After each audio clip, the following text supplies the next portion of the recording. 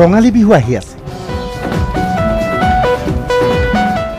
বিহু মানেই সাংস্কৃতিক সন্ধিয়া। বিহু মানেই জুবিন গাৰ্গ, সীমান্ত শেখৰ অথবা নামী দামী শিল্পী। নিশা সাংস্কৃতিক সন্ধিয়া অনুষ্ঠিত হ'ব। মঞ্চত বিভিন্ন শিল্পীয়ে গীত পৰিৱেশন কৰিব। মাজে মাজে বিহু দলৰ হুঁচৰি উঠিব মঞ্চত। কিন্তু ইয়াৰ লগে লগে আন কিছুমান ঘটনাও সংঘটিত হ'ব। য'তে ত'তে বিহু কমিটিয়ে গাড়ী ধৰি ৰাখিব। বিহুৰ বাবে চান্দা বিচাৰিব। চান্দা এতিয়া বাধ্যতামূলক। হয়, বিহুৰ আগমনৰ লগে লগে আতংকিত হৈ পৰিছে বাছ চালকসকল। কিয়নো যিকোনো মুহূৰ্তত বিহু কমিটিয়ে বাছ ৰখাই চান্দা সংগ্ৰহ কৰিব। উঠাই চান্দা এতিয়া কি ক'বা আৰু, আগফালে বেনাৰ দিয়ে, তাৰপাছত ইফালে আকৌ আমিতো ধৰা বিজি হৈ থাকোঁ না, আমাৰতো সময়টো মেকআপ কৰিব লাগিব। সেইকাৰণে তেওঁলোকে এতিয়া তেনেকৈ ৰাস্তাততো তেনেকৈ ভেটি ভেটি উঠালেতো বেয়া লাগেতো আৰু। তোমাৰ আমাৰ পেচেঞ্জাৰ থাকে, প্লাছ ইফালে আমাৰ সময় মেকআপ কৰিব লাগে। বহুত গোটেই ৰাস্তাতে আৰু তেজপুৰৰ পৰা ধৰি গহপুৰ লখিমপুৰলৈকে। ৰাজপথত পেলাই থোৱা হ'ব গামোচা। কাষত ৰৈ থাকে বিহু কমিটিৰ সদস্য। চলন্ত বাছ ৰ'বই লাগিব, চান্দা দিবই লাগিব।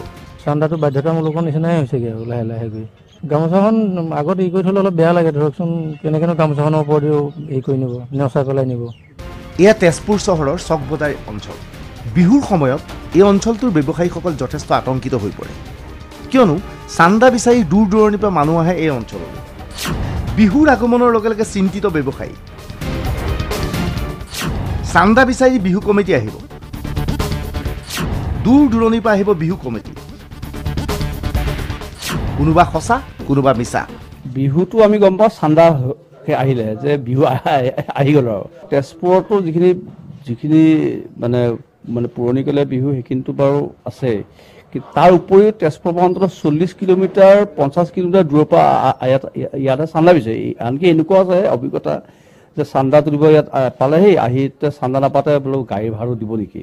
পকেটত এখন বহি লৈ ফুৰে, 2জন মানুহ 3জন মানুহ, কাকো নেদেখুৱাই দোকান বহীখন বাঢ়ি কৰে। চাইটো জানো আমি যে এইটো বিহু নহয়, এইটো মানে তেওঁলোকে ঘৰুৱা, তেওঁলোকৰ নিজৰ কাৰণে আৰু। তেজপুৰ আমাৰতো গোটেই এলেকা আছে, বেচৰীয়া, বম পৰ্বতীয়া, তাৰপিছত আমাৰ মিছন চাৰিআলি, এইটোতো সেইটো আহে। কেতিয়াবা ডাঙৰ ফাংচন যদি হয়, ধৰক আপুনি জামুগুৰিও হ'ল বা ৰাঙাপাৰা হ'ল বা ঠেলামাৰাও হ'ল, তো দূৰৰ পৰা যদি সিহঁতে ডাঙৰ প্ৰগ্ৰাম হয় তো সিহঁতৰ বাজেট যদি বেছি হৈ যায়। বিহুৰ লগে লগে গঢ় লৈ উঠিছে চান্দা সংস্কৃতি। চান্দা সংস্কৃতিক লৈ মুঠেই সন্তুষ্ট নহয় সৰ্বসাধাৰণ। এখন বিহু কমিটিক পইচা দিয়াটো বেলেগ কথা। এতিয়া একোজন ব্যক্তিয়ে 2-3খনকৈ বিহু কমিটিক দিবলগীয়া হয় চান্দা। কেমেৰা পাৰ্চন পৰশৰ সৈতে তেজপুৰৰ পৰা ৰূপজ্যোতি গোস্বামী, DY365।